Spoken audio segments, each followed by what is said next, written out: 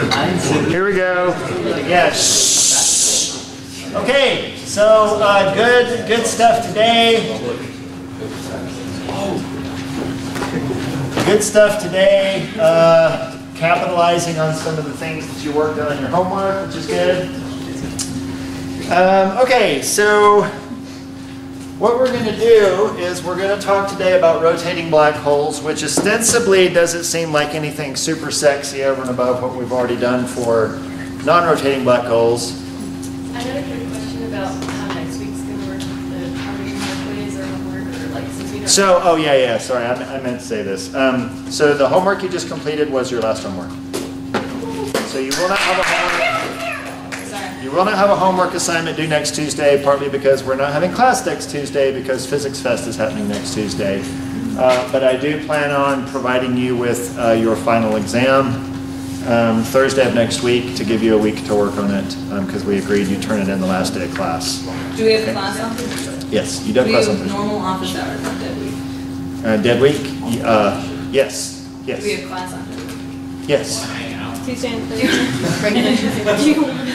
Yes. Any other questions? Is there going to be stuff on the test pertaining to No, those the last 2 or 3 lectures are certainly not going to be on the final exam. And they're going to be very different from anything else we've done. We're going to be talking about cosmology and gravitational waves, which is very different from all the black hole stuff and everything that came before. Other questions? How's your day? So, Yes, Brian. So which lecture will be the last one included in the exam? Is that next week, or is that this Thursday? It's the following. It's the last day of classes for the semester. It's a Thursday. It's the day before dead day. Included on the exam? No, I'm sorry. Included on the exam. No. Which one is the last one included in the exam? This Thursday. This Thursday. Okay. Thank you. This Thursday. But it's a take-home exam. I mean, Yeah, it's not I like you get got it. to study for it. Thank you. Other questions? And make sure you. Who's coming tomorrow to my talk? What time When- is the program? when is It's 7. Jonathan? It's right out there. Jonathan, you're not coming? I have work. Wait, what's happening? You need to quit your job. I'm giving a public lecture tomorrow, and it will be awesome. I'm going to give my GR students some love in the lecture. You should be there. You like What is Are you love? gonna go Last hard? time you said you gave me love, you gave us an extra homework problem. No, we said thank you. what is Homework love? problems. Anyway, I'm going to give this lecture. Y'all are going to shut up. Okay. So, wow, man, we got to start at some point. What? The sounds. Are you using the I am so happy. Say again? Have you taken care of the Jumbotron for your slides? I have talked to Todd about it. He put in a work order to get the cable out, and then we'll try it out tomorrow. Oh, no, I was just pointing to the fact that the sound is... Yes, thank you. I'm so happy. Awesome. Okay, so I'm so nervous. I keep thinking I'm hearing it again, but I'm not. Okay, so That was me. it's weird. Okay, we're gonna rotate a black hole, just like Todd. All right, so we get some really cool stuff, but let's talk for a minute about what we know. So one way to think about rotating a black hole is to give a Schwarzschild or a non-rotating black hole angular momentum. Okay, J. So we can think of it as actually rotating it, or just in terms of dynamical quantities, giving the black hole non-zero angular momentum. Those are interchangeable statements about what we want to do. Okay? So before we spin it, we know that the geometry will be described by the Schwarzschild solution, which we can write down after studying this bad boy extensively.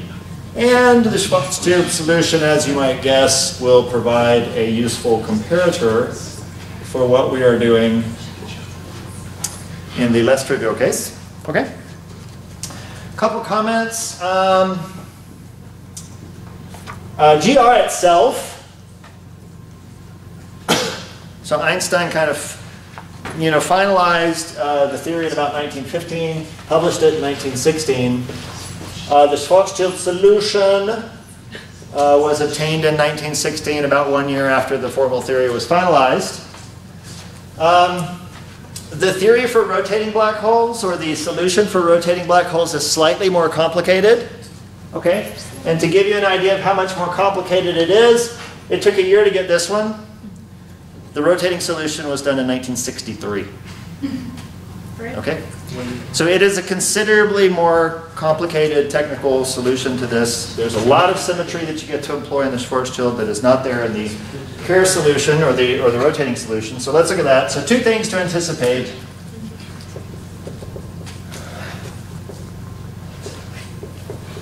Are the following. First of all, we are considering spinning or rotating at a constant rate. Okay, so if something is spinning at a constant rate, what we mean is so don't think about like it's not rotating and then I'm speeding it up. You know, you like go whack on a black hole, you know, anything gonna happen. This thing is just spinning. It's got an angular momentum, it's otherwise isolated, so it's spinning at a constant rate. That means if you look at it now, and if you look at it 15 minutes from now, it's gonna look the same, right? So in terms of what we can expect about depending on parameters in the metric, how is that going to reflect in the solution? It's not going to depend on t. It's going to be t independent. Okay, however, and we've noted this before, it is spinning, and so if you made a movie of it spinning and then you played the movie in reverse, would it behave differently? Yes, what would it do?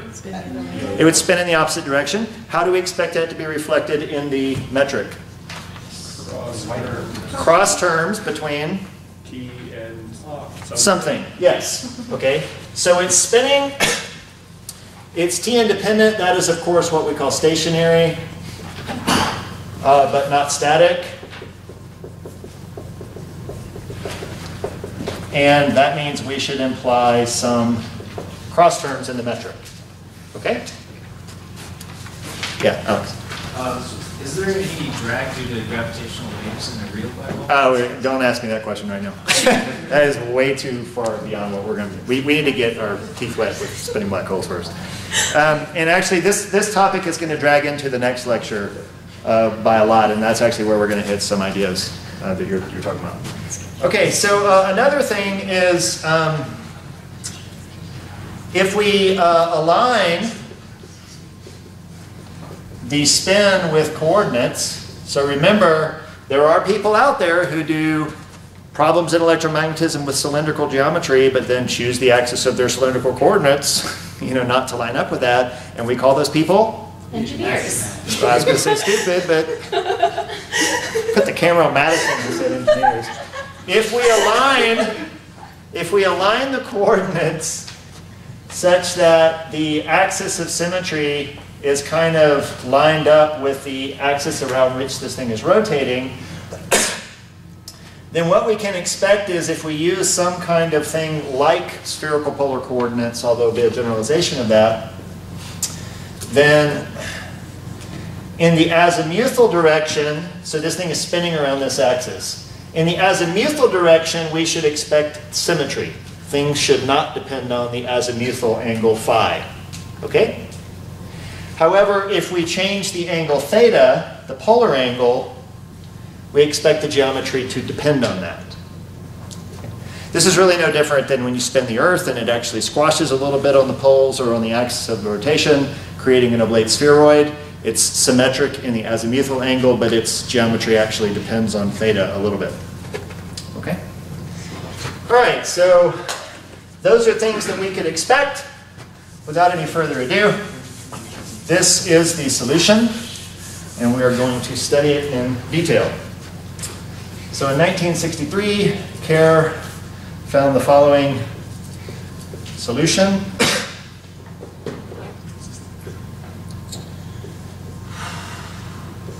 have to get a Gatorade to be able to write this whole thing down.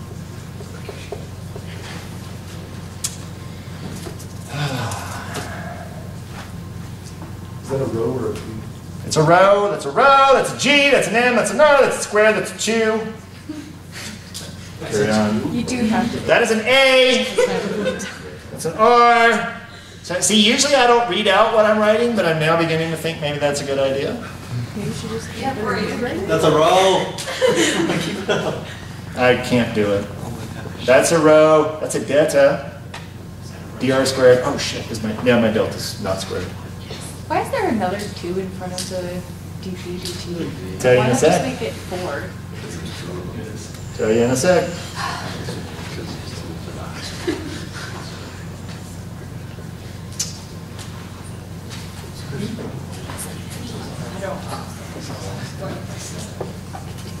Okay, there it is. That's a delta. Okay, that is a delta. The reason there's a 2 there, as Madison asked, this is the cross term. So if you wrote this as a matrix, you would have a term here and a term here. And those 2 matrix elements would not have the 2. They would just be, they would have this coefficient. And then when you use the matrix with the coordinate differential vector to create the line element, those 2 things contribute in the same way, and that gives you the factor of 2. Okay, so that 2 is just reminding you that in a matrix form, this would appear in 2 different entries. Okay, so the way that Kerr got to this was he guessed. I'm kidding, he didn't guess. And we should be careful, because whenever we write down a geometry, we should always specify what coordinates we're working with. And for Kerr, he is working in what are called Boyer-Lindquist coordinates. Why can't people name coordinates like that after themselves? Not after themselves? Man, I wrote a paper with some friends, and we had this aspiration to name a space-time. We wanted to call it a monadrofold. The name didn't stick. The name didn't stick. We wrote a song about it, did a performance. This story, Yeah, that's that story. Is it on YouTube? Did a performance with interpretive dance, no. Was that? The name didn't stick, so now they're called non-geometric. Was that Brian Weck? Yes, that was with Ninja Brian. What? No, I'm sorry, that was not with Ninja Brian. I wrote the paper with Ninja Brian, but Ninja Brian was not at the performance. He was off like being a real performer. Anyway, okay. So a couple of things to note. There's some quantities in here that I have to define for you. A is the quantity that is going to capture for us, and we'll use the symbol for angular momentum L. It is the quantity which is capturing for us the angular momentum being non-zero. Delta, that's this guy right here. This is actually a function of R. And some other things, including A. And then rho squared, which is the thing that appears here, and here, and here, and here, and there. Rho squared is everywhere. It's up in everybody's business. Rho squared actually depends on both R and theta, and takes the value R squared plus A squared cosine squared theta. Okay? Everybody write that metric down, because I'm going to have to erase it. It can't stay around. It's just too big. It's a board hog, and we hate it. Okay, a couple of important things to note before we launch into interpretation, or real interpretation. Let's actually get the easy parts out of the way. First of all, if A goes to 0, what should this become, Tom? If I set A to 0 in this bad boy, what should this become? Based on the idea of how we're creating it. I wouldn't stare at this and try and set A to 0. That'll give you a headache. Okay. I'm guessing just regular Schwarzschild. Yeah. So A is where we're capturing the fact that we're giving it non-zero angular momentum. So setting A to 0 we can achieve by setting the angular momentum to 0, but this should reduce to a Schwarzschild black hole. And if you actually go through the form of this, you'll find that it does reduce to Schwarzschild. Okay? And in fact, the Boyer-Lindquist coordinates will reduce to Schwarzschild coordinates. So you literally get exactly the same solution that we had up here. Okay. Remember, this is something we'll repeat again today, but I'll say it again just to remind you. This is the Schwarzschild coordinate. This is the Schwarzschild geometry in which set of coordinates? Schwarzschild coordinates. Remember, we found a lot of mileage out of taking one geometry and casting it in many different coordinates, and we'll do the same today. Okay?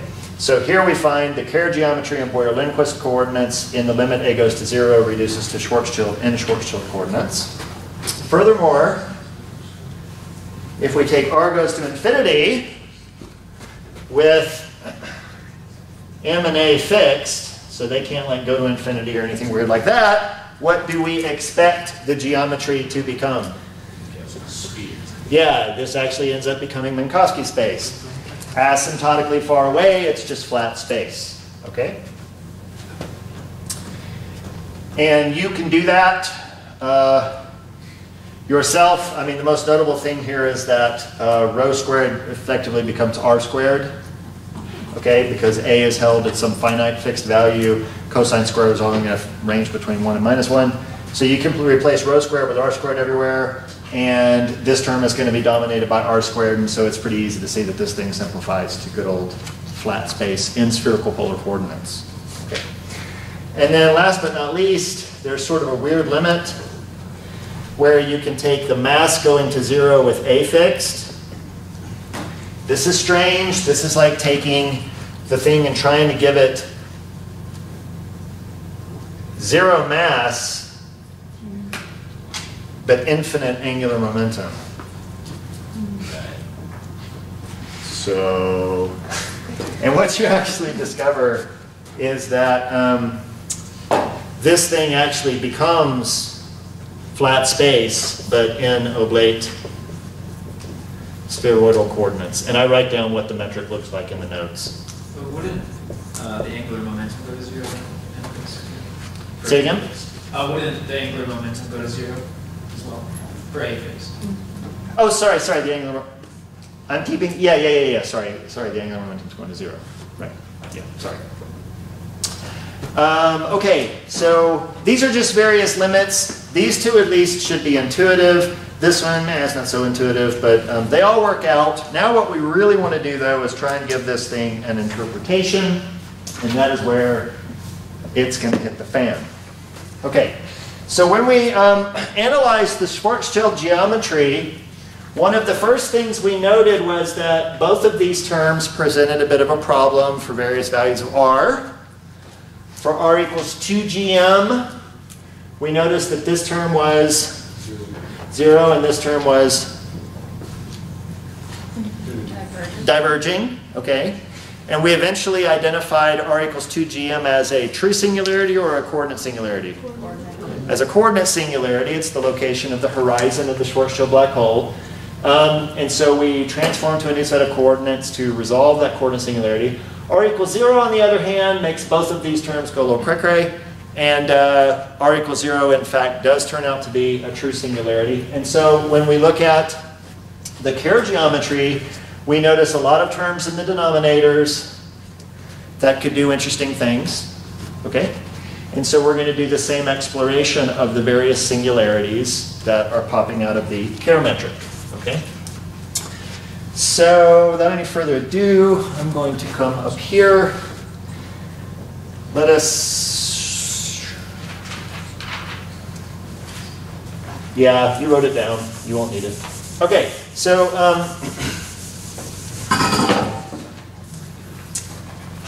So first of all, rho equals 0. Okay? Just like r equals 0 in the Schwarzschild case, rho equals 0 is a true curvature singularity.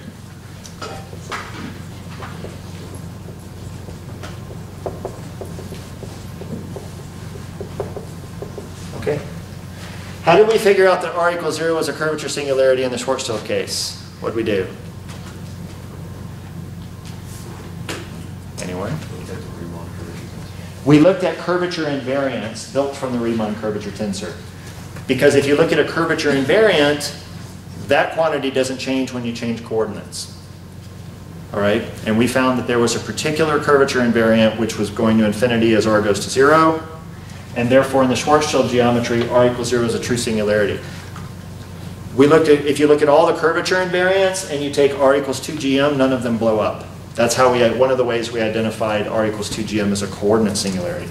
Okay, so by analogy, in the Kerr geometry, rho is a curvature singularity, but it turns out to be a very interesting one. Okay, so we are going to study the rho equals 0 singularity. So first of all, rho squared is what really appears, and it appears further out here, but I erased it. Rho squared, r squared plus a squared cosine squared theta equals 0.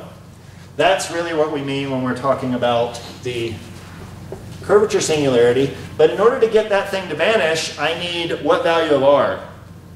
A cosine theta. So these are both positive numbers. So what does r have to be? R has to be 0, and what does theta have to be?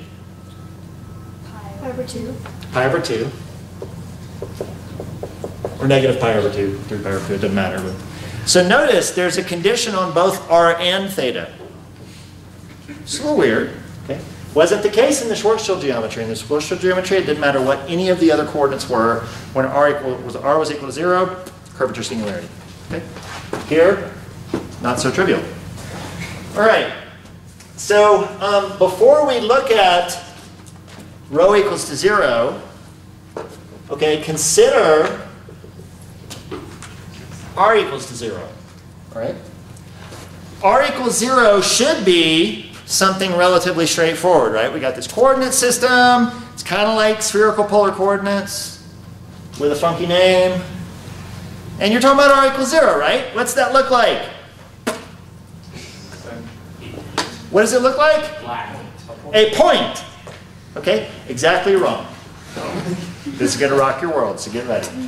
So in order to explore what r equals 0 looks like, what the geometry of r equals 0 is, we need to appeal to the metric. The metric is what tells us about the geometry. So if we take the metric and we evaluate it at r equals 0, okay?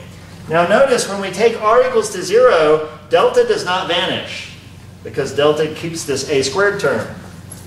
Similarly, rho squared doesn't vanish when r is equal to 0 because we've got this a squared cosine squared theta term. Okay?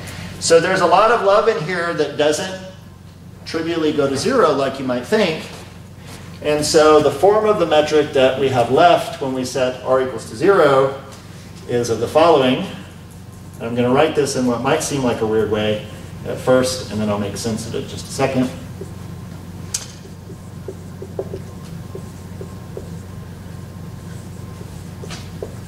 Okay.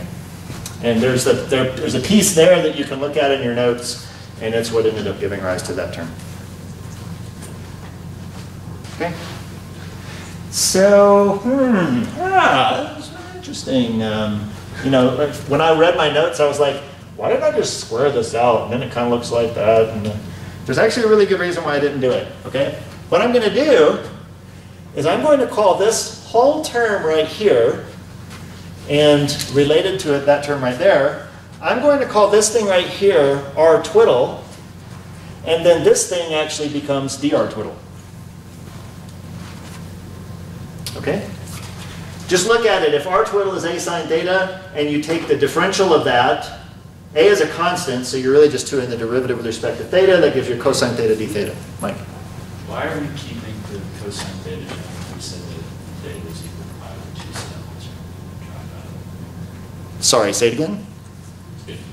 Are we constraining theta? No, right now we're just doing r equals 0, and theta can be anything, and then in a minute we'll take the extra condition that theta is equal to pi over 2. Yeah, that's a good point. Okay, so I'm not looking necessarily at the singularity yet. Okay? I'm just trying to convey to you that something as simple as r equals 0 is already complicated. Okay? Now,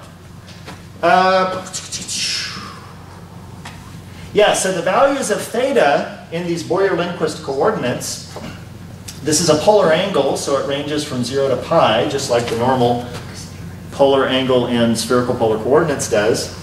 And so this actually forces our value of r twiddle to exist on the interval from 0 to a. Okay? But now let's actually think about what this geometry looks like. So at r equals 0, the geometry is minus dt squared plus dr twiddle squared plus r twiddle squared d phi squared, where r goes from 0 to a, and theta goes from 0 to or don't worry about theta. Phi, sorry, should have said this. So phi is the azimuthal angle. So I'm referencing spherical polar coordinates. Is everybody comfortable with those? Theta goes from 0 to pi, or minus pi over 2, pi over 2, and phi goes 0 to 2 pi. Okay. What geometry is that describing? M3. Say it again? M3. Almost. I mean, it's r doesn't go to infinity. It's M3. It's circle. S2 plus 1. Yeah. No. What? Maybe. So this is actually describing the interior of a cylinder.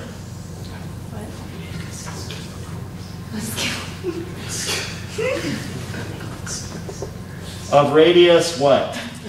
A. Okay? The axis of the cylinder is T. Okay, it's a time-like direction, so it's got that minus in there. But this part is just describing the interior of a disk of radius A. And then if we extend it along time, it creates a solid cylinder. Yeah, right. Does it not? Is it only the interior? Because our twiddle includes A, so why wouldn't it just be the entire cylinder? I'm sorry, it's the boundary and the interior. Oh. Yeah, sorry, it's the boundary and the interior. So it is the solid cylinder. Yeah. Okay. Was that what you were expecting for r equals 0? It's not what Caleb was expecting. Well, you didn't ask for that. I know. You asked in spherical. What is I know. I know. Hey, if we take Schwarzschild at r equals 0, what does it look like?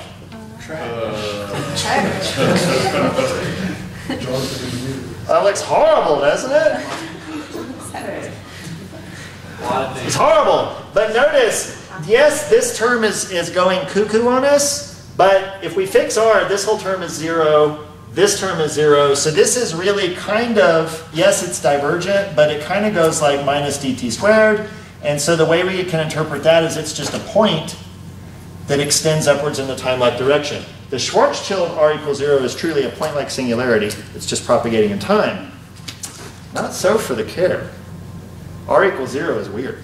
But let's go beyond r equals 0 and say, okay, the true singularity is when r equals 0 and when theta equals pi over 2.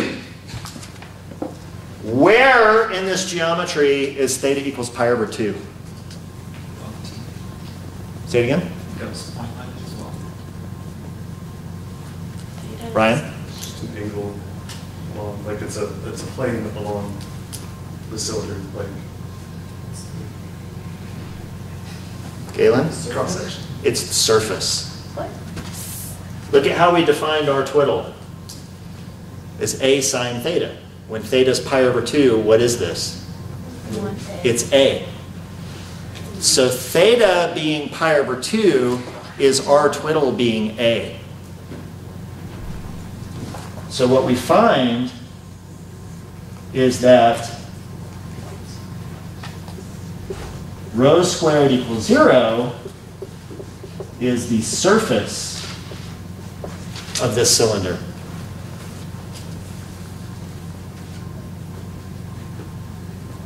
Willed.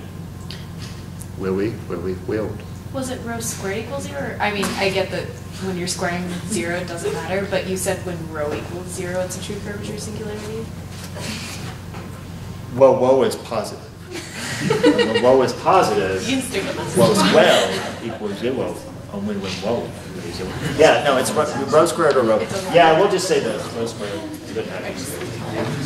Okay, hold on. Okay, folks, this is weird, but We're all weird, so. Mike Yeah. should have been expecting it. Yeah. You were, weren't you? Goddamn right you were. What has just happened? What has just happened? Let me explain to you what just happened.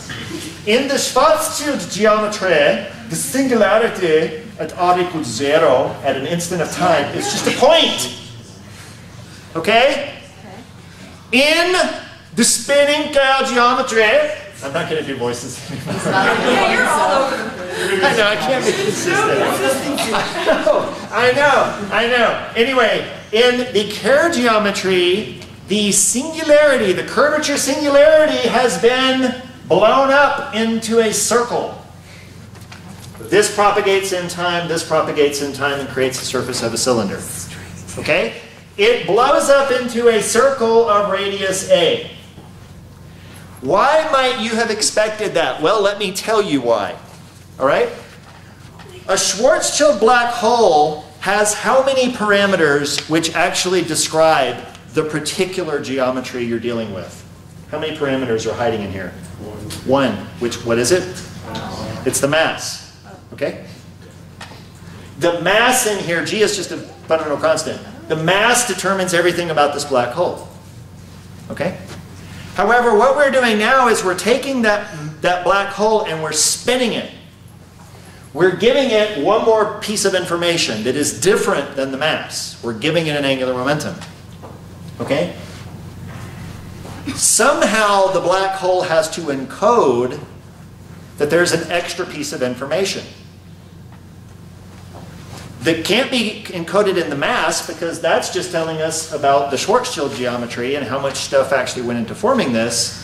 The information about the spinning of the black hole is reflected in the fact that the singularity has been extended into this circle whose radius is determined by the amount of angular momentum that we've given the black hole in conjunction with the mass. Yes, Mike? So is this like a physical disk that is like in the phi plane?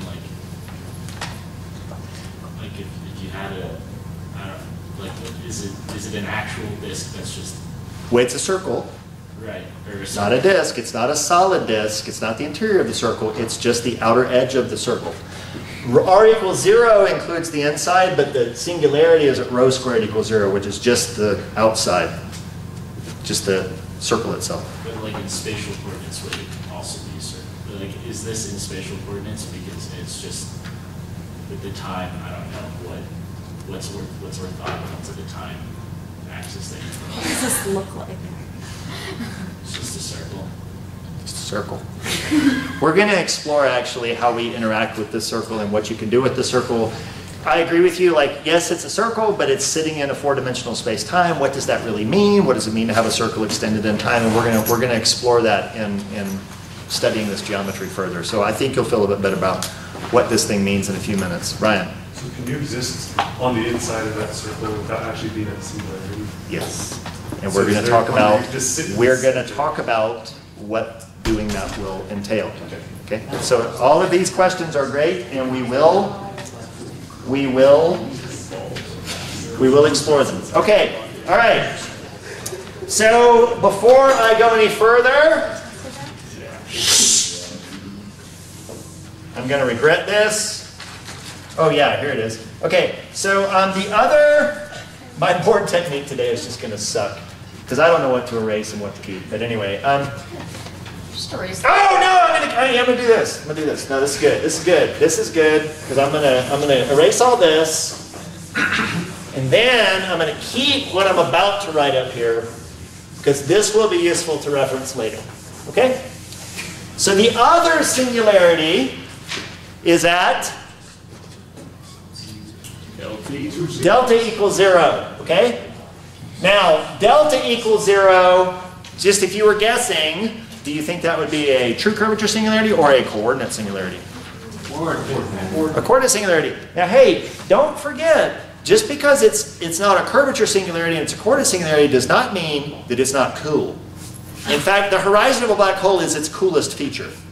That's where really wonky stuff happens. So delta equals 0, it turns out, is a coordinate singularity. And from our last topic, we know that really exploring coordinate singularities, resolving them so that you can actually move through them, requires adopting new coordinate systems, etc., and then you get some really wonky effects. Okay, so from the definition of delta R here, we can say that if I set this thing equal to 0, it is a quadratic in R. So to solve for the radius at which delta equals 0, we find two solutions, and they are of the following form.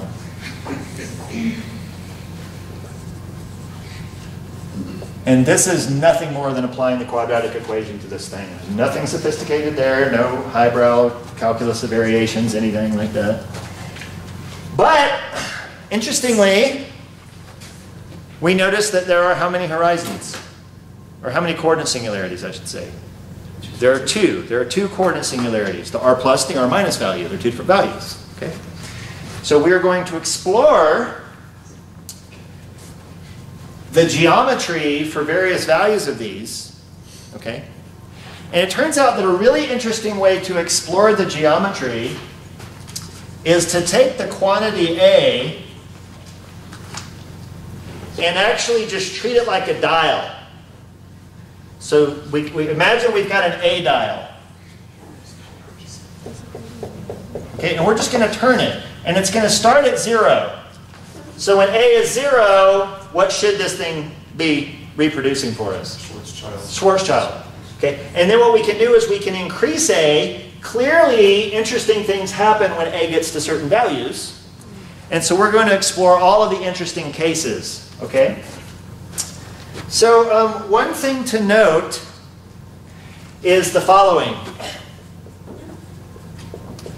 And this is going to be looking at regions outside of where delta is 0. So when delta is 0, it doesn't have a sign.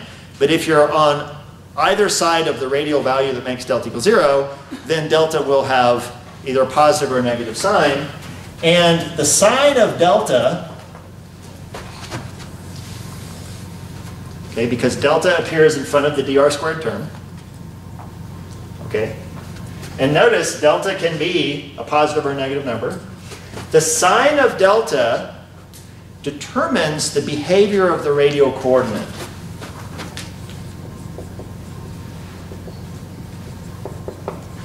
And let me give you an idea of what that means. Okay? If we come back to the Schwarzschild geometry, if you're outside of the horizon, what is the sign of the term in front of dr squared? Positive. It's positive. If you're inside of the horizon, what is the sign of the term in front of dr squared? If you're outside of the horizon, what is the sign of the term in front of dt squared? Negative. And if you're inside of the horizon, what is the sign of the term in front of dt squared? Positive. Okay, now let me say something which might not have been obvious from our study, but it turns out to be very useful in making cursory analyses. In your metric, if the coefficient of a coordinate differential squared, if the coefficient is negative, that coordinate is behaving like time. So inside of the Schwarzschild horizon, radius kind of behaves like time, and time behaves more like a spatial coordinate. The reason that's important is because in physics, you can only move in one direction in time. In spatial coordinates, you can move in any direction you want, to larger and smaller values. But time evolution only goes forward into the future.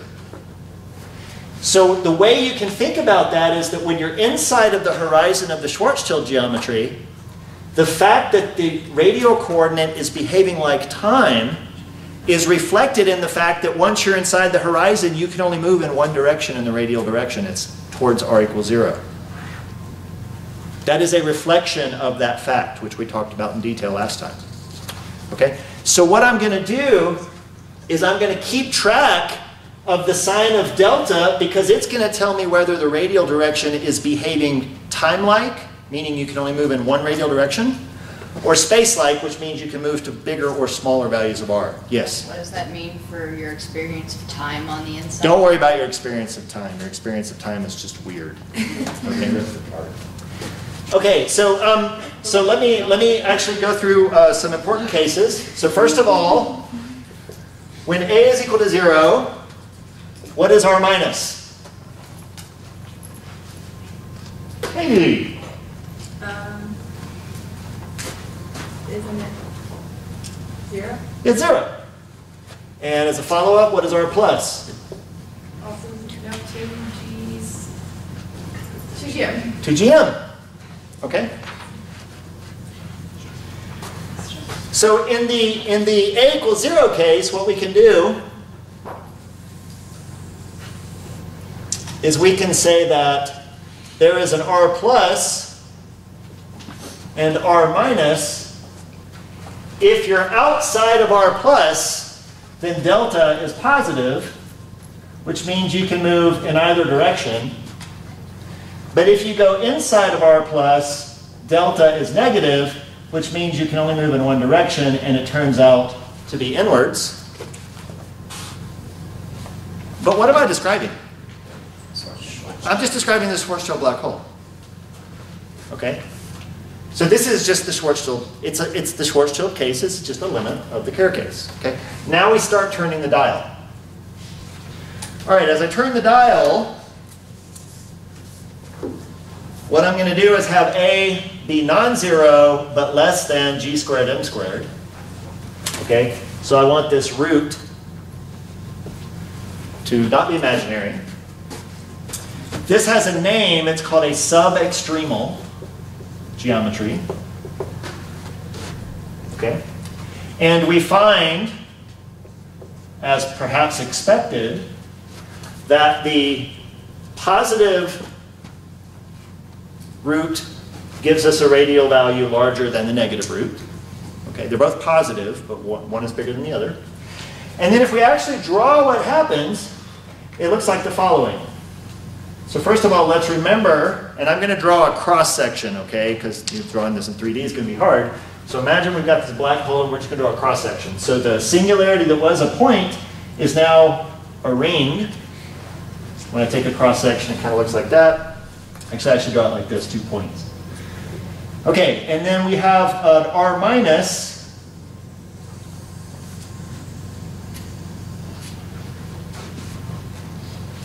And an R plus.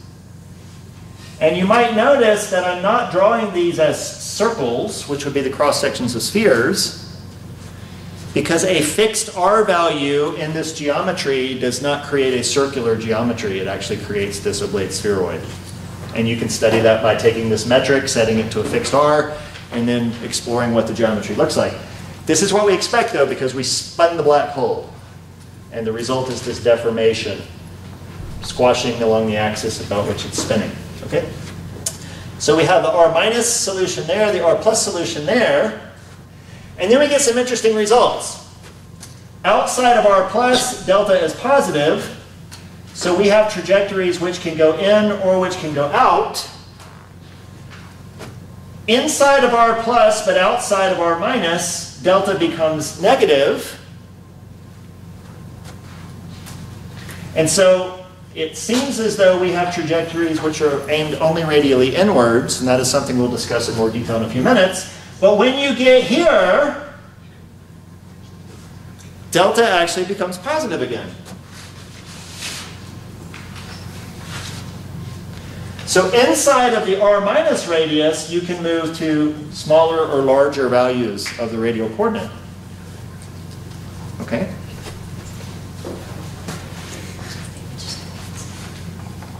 Very different than what we found in the Schwarzschild case. But if you think about it, if I took A and I now had this thing spinning and then I slowed A down, what would happen? These two dots would merge together to give me the singularity, and R minus would shrink to 0 on top of the dot, reducing to the Schwarzschild horizon structure. Okay? Yes? So what are the two dots? Those are, so that, remember the singularity? So this is rho squared equals 0. The singularity is a ring, but I'm slicing it in half, so it's the two dots. Does that make sense? This whole picture gets evolved around the phi axis to create the full spatial geometry. Are we good? Okay. One more case. When A squared is equal to G squared M squared, we have what is called an extremal Kerr black hole. In the extremal case, we actually find the R plus is equal to R minus because the root vanishes. Okay?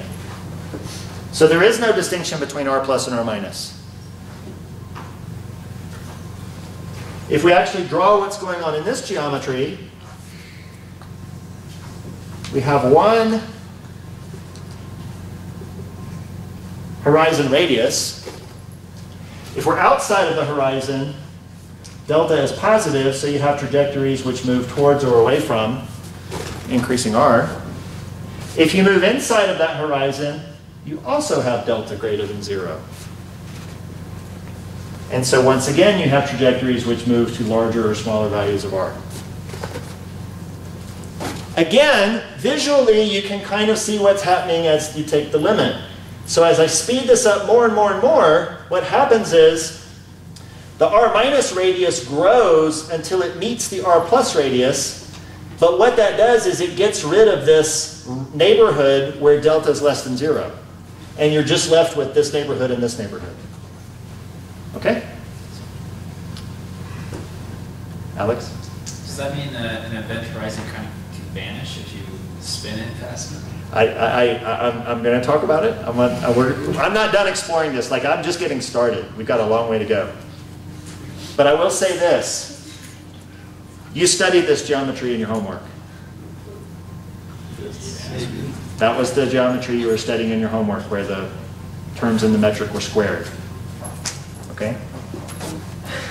Last but not least, and I'm not even by a long shot done with interpreting this, okay? Trust me. If a squared is greater than g squared m squared, then we have to go back to the drawing board, and we have what is called an over-extreme black hole. And what we discover is that in this case, there is no horizon at all, and that geometry would correspond to a naked singularity. That is, you would still have a curvature singularity at rho squared equals 0, but there would be no sense of a horizon cloaking it. Now, I know what you're saying. You're saying, well, that's not much of a horizon, but trust me, it is, and we'll explore it, okay? But in the case of an over-extreme black hole, you end up with no horizon whatsoever, which means you have a naked singularity. And here's the incredible thing, which we're going to study in detail. You can't turn the dial that high. We're going to try next time, and we'll find out that you can't. Okay. And this supports something called... I just had a question. Okay, the cosmic censorship conjecture, which we're going to talk about. But go ahead, Ryan. Is it just because you can't give enough angular momentum? I'll explain it. It's a technical argument. It does have to do with trying to give the thing more and more angular momentum. Okay, so what I want to do now, because I have hardly done it, is give all of these an interpretation. Okay? Now, when we did this for the Schwarzschild geometry, the first thing that we found was going to Eddington-Finkelstein coordinates helped us explain what was happening with where you could and couldn't go, because we noticed in Eddington-Finkelstein coordinates the light cones tipped over. They didn't close up, so we could carry things through the horizon. But then to really get a gist of what was going on, we actually went to what are called Kruskal coordinates. And then that let us actually geodesically complete the space and get some really interesting results. What we're going to do today is we're actually going to just jump straight to a final set of coordinates which go even further than Kruskal. Okay? And you might say, what the hell more could you do than what you did with Kruskal? And it turns out that there's one thing that Kruskal coordinates was kind of lacking.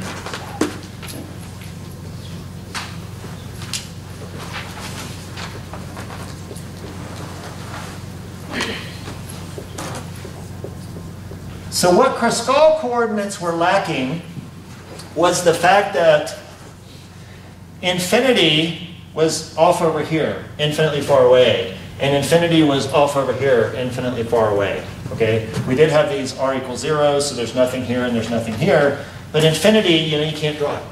You can't draw the whole space-time. What we're going to do now is we're going to create a method of drawing the entirety of space-time, including infinity, in one finite picture. Very impressive. Okay? These kinds of diagrams were originated by Penrose, Roger Penrose, if you haven't heard of him.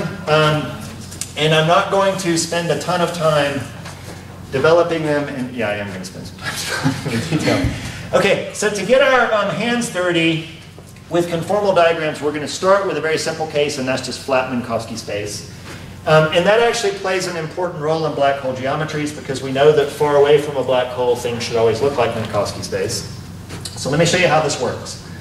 So ds squared in Minkowski space in spherical polar coordinates is of course given by this,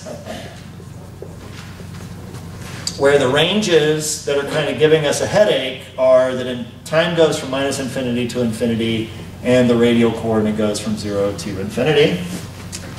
All right? So what we're going to do is we're going to take these coordinate ranges, which we could not possibly ever draw, right? It's hard to draw a line that's infinitely long or even semi-infinitely long.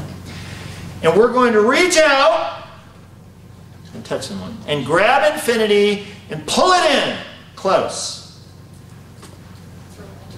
Now I'm looking at you, Danielle, because as of our conversation last night, you might remember how you could take something which is ostensibly infinite and somehow bring it into a finite value.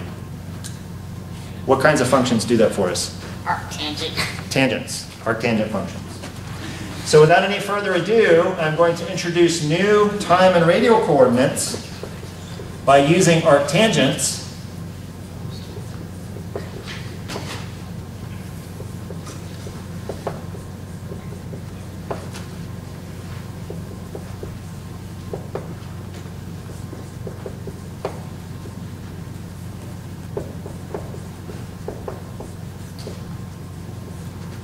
Okay. And in terms of those coordinate redefinitions, what you can find is that r is constrained to be greater than 0, but less than pi. That is, you can take all the values allowed for little t and little r and explore what values of big R you get from it, and you just find that r ranges from 0 to pi. And then, weirdly, and we'll deal with it, the value of t is constrained by the value of capital R. It's finite, okay? But depending on what the value of R is, it can be anywhere from pi to 0. Okay, and I did that right, because if I plug in R equals 0, t can be up to pi. If I plug in R as pi, then t can only be 0. Okay? So let me very quickly run through what happens in Minkowski space if we write the metric in these new coordinates.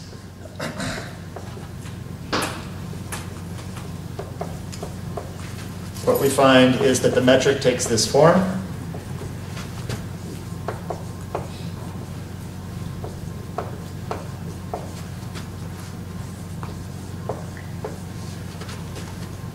Okay? Which we can think of as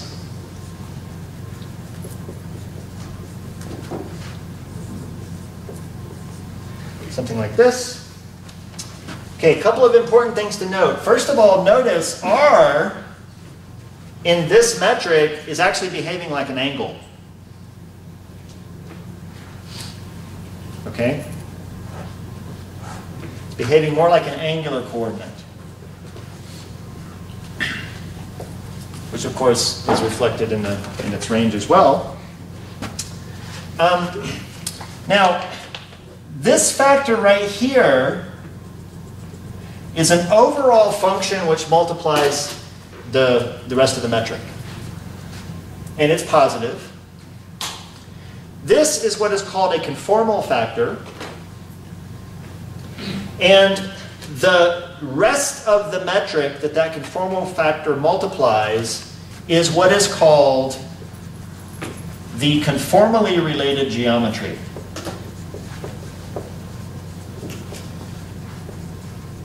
Okay? So to give you an idea, the geometry described by ds squared is infinite in size. All right? But the conformally related geometry is going to be finite. And in order to get something infinite from something finite, you need this factor, which blows it back up. Okay? So you might say, this geometry and this geometry are different. Why not? But there's actually one crucial property that they share that makes it very useful to study this conformally related geometry. What can you tell me that ds squared has in common with ds twiddle squared? What do they have in common? When would this conformal factor be irrelevant? When what is equal to what? When that is equal to? 0. When that is equal to 0, what am I describing? I'm describing light cones in this geometry. But light cones in this geometry are light cones of this geometry. But light cones are what we really care about. They tell us where you can and can't go. So studying the light cones in the conformally related geometry gives us the same information that we would get by studying the light cones in the original geometry, which we can't draw because it's infinite. Okay? So that is the power of these things. And by the way, I'm going to talk about conformal geometries in my public lecture tomorrow. I don't really know how I'm going to do that, but I'm going to. Okay, all right. Have a whole extra week to prepare for it. Yeah, I know, I had a whole extra week. Okay, so what we're going to do is draw a picture of what this thing looks like. And here we go. I hate this. All right. It's because you guys asked me so many questions at the beginning of class, and I'm running out of time. Go ahead and ask me the question. I'm going to try and write the board right there. What's that? Ask me the question. I can answer and talk. What's the omega term? What is this? Yeah.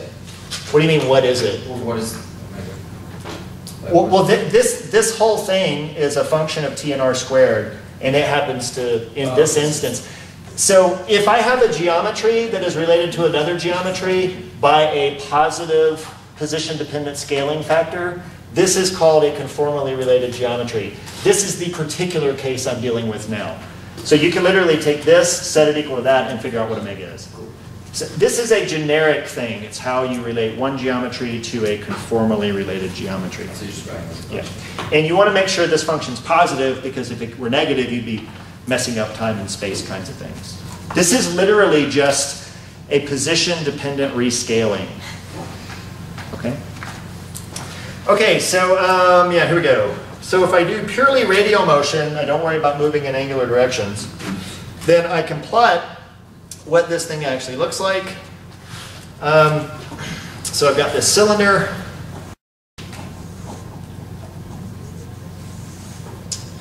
And T, capital T, is the axis of the cylinder.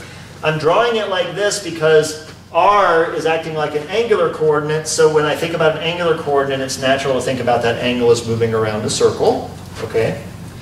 So R equals 0 might be this line right here.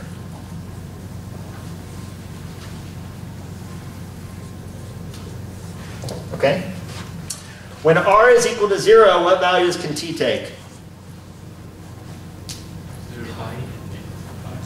From negative pi to pi. So this turns out to be the T equals negative pi, and this is the T equals pi value. That's these 2 points. And then T can be anything between negative pi and pi. Okay? But now, as I increase R, what happens to the range of the values of T? It gets smaller and smaller. So what happens is, actually, when you reach the diametrically opposite side of the circle, when R is equal to pi, T can only take one value, and that's 0. So you have this interesting scenario where this guy wraps like that. Okay? And the geometry is everything in this circle as it wraps, and nothing outside of it. So who likes to draw cylinders? 3D, pain in the ass. Let's flatten it out. I know you do, Mike, but tough. So we're going to flatten it out. It's really well done. It's actually pretty bad. As I was drawing it, I was disappointed in myself. But anyway, okay, so if I flatten this thing out, then this geometry takes the following form.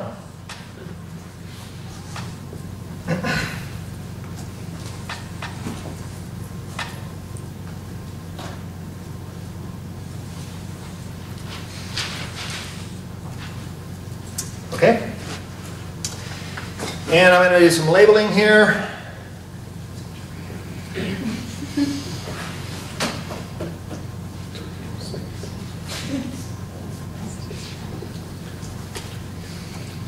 The two.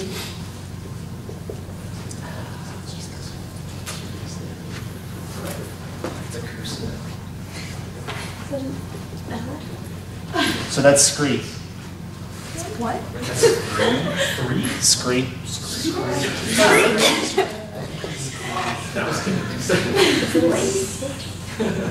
Is that like, what is that from? What? Someone just. Is this another bag? Okay. So, yeah, trust me, I would not choose that letter. It is the standard notation for this kind of diagram. That Okay. looks worse. All right, so let me point out a few things.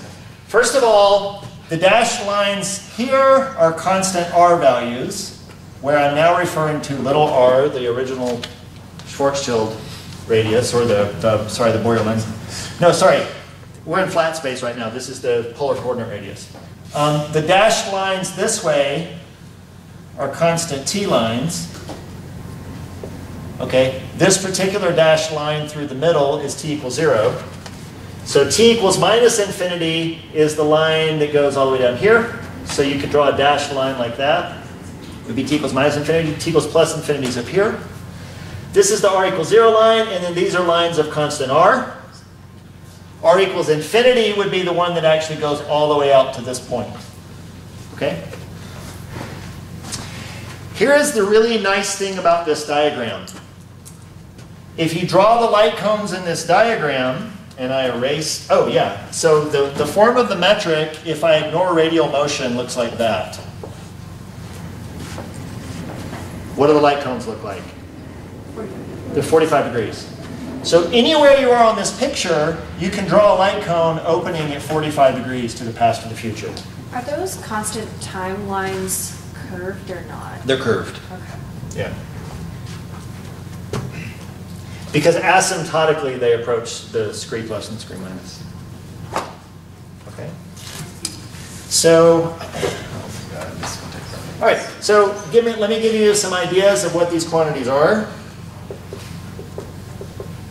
Because this is going to be the language that we're going to use to identify other geometries.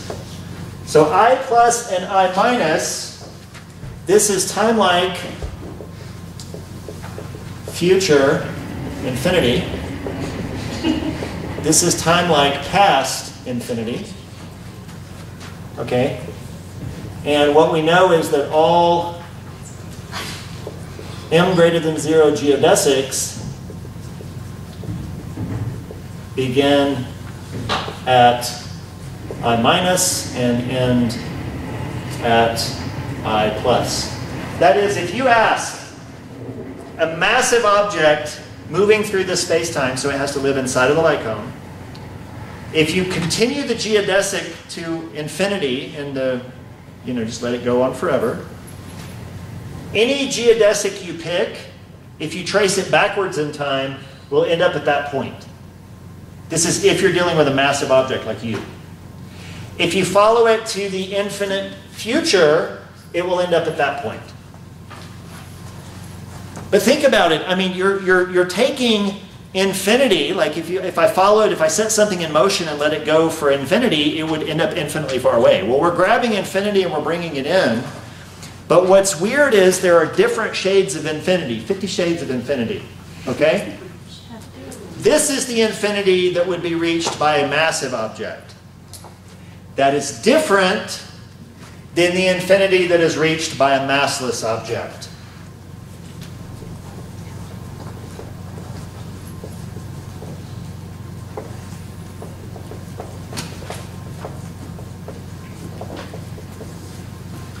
If you have light-like objects, massless objects, infinitely far in the past, they must have started somewhere on this line of scree minus. And infinitely far in the future, they must end somewhere on the sign scree plus. Okay? And lastly, we have space-like infinity.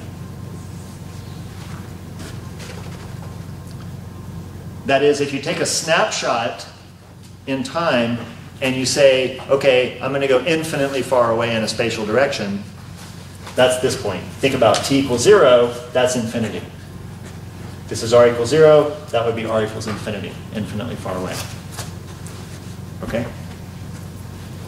All right, I'm not going to do it to you. I've got 2 more pages of notes, but it's going to have to wait until next time. I strongly encourage you to come to my talk tomorrow. If you want, it'll be awesome. We'll have fun. Caleb?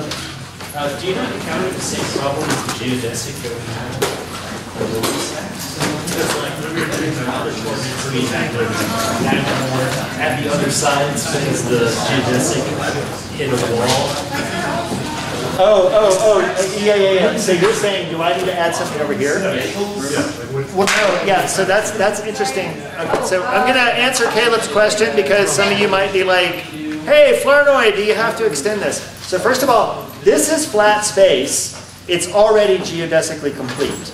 There's no need to extend it. But his question was, what if you had a geodesic that was headed to the left? Would it not just cross this line? Okay? And that's what's weird about these conformal diagrams.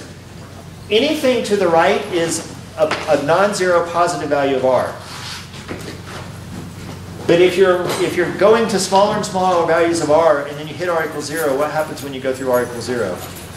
You're now going to larger and larger values of r. So a geodesic would actually go this way and then turn around and go back that way. Okay? Because it's just passing through the origin in spherical polar coordinates. Dylan, for FOB, can we maybe do cash?